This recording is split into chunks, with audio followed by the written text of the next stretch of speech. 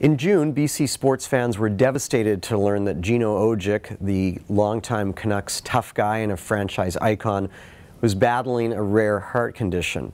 Now we learn that Lui Passaglia, another icon in BC's sports scene, the longtime Lions place kicker and punter, is also staging his own fight against colon cancer.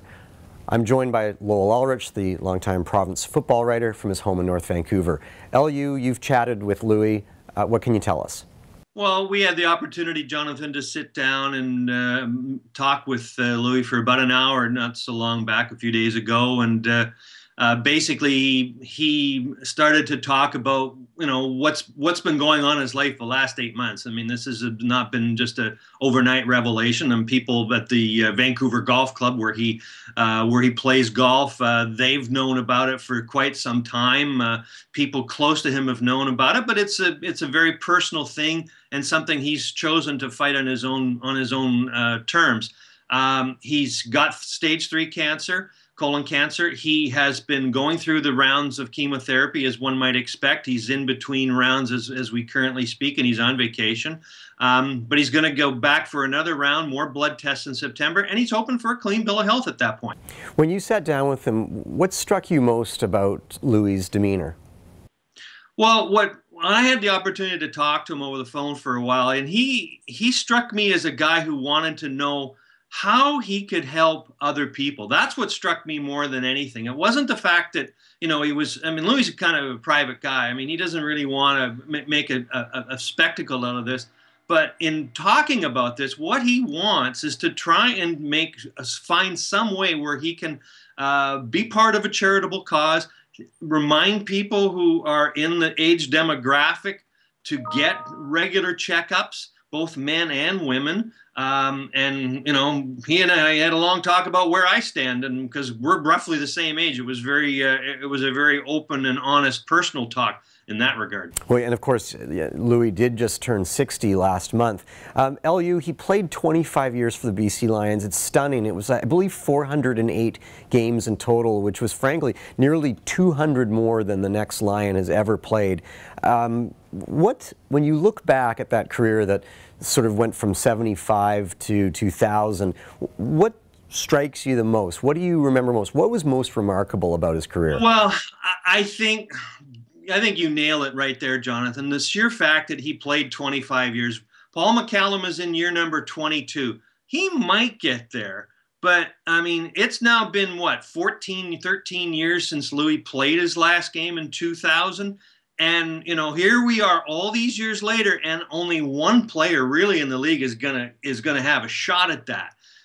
What really struck me too, you mentioned some of the numbers that he had. I think the most staggering numbers that he ended on such a high note. I think his kicking percentage as a field goal kicker was over 90. It was the league record until McCallum beat it, and then Rene Paredes beat it and fraudulently last year. But Passaglia's longevity, at a time when, I know you're Canadian and I know you're a kicker, and that probably gives you a chance for a job, but anybody who can do that kind of job for that length of the time obviously deserves all of our respect. LU, after Lui Passaglia retired in 2000, the Lions made him Director of Community Relations.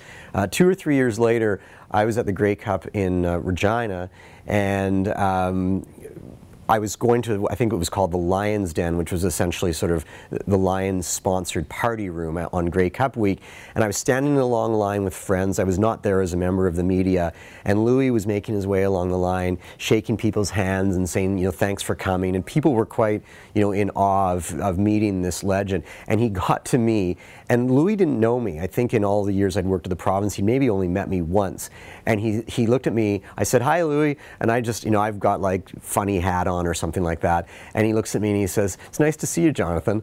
And I, like I said, I think we'd only met once. I have no idea how he recognized me. Nobody tipped him off. There was nobody there. I was just another clown in line who'd been drinking too much. I was impressed. Everybody around me was impressed. And then he continued his way down the line and made people feel special.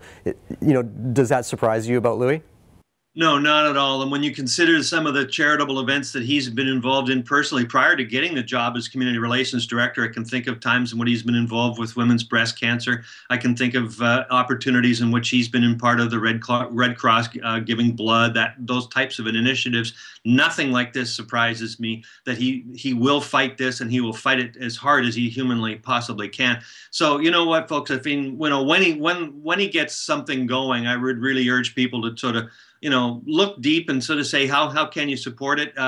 He's talking with the Lions. The Lions they haven't got anything formal right now. He's looking for ways in which to sort of to reach out and become a spokesman and become a flag bearer for the cause, if you will.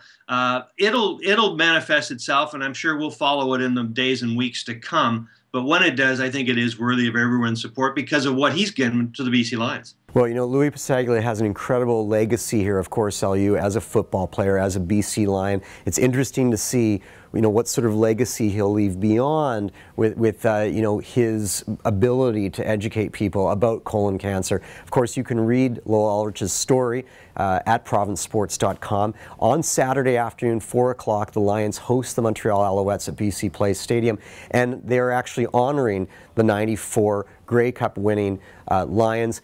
Lui, as you mentioned, will not be there. He's on holiday. LU, thanks for joining us. My pleasure.